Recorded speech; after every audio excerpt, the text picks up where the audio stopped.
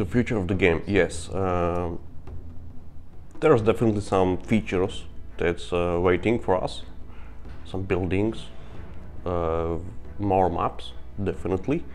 We want to add raids, the French or the natives that would like threaten your colonize. We want to add church. It was like there was like schooling system, mainly in the religious buildings.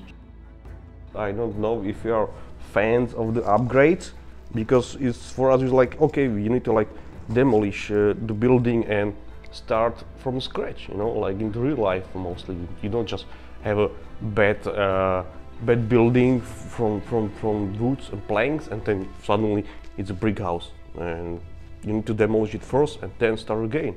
It's not that common.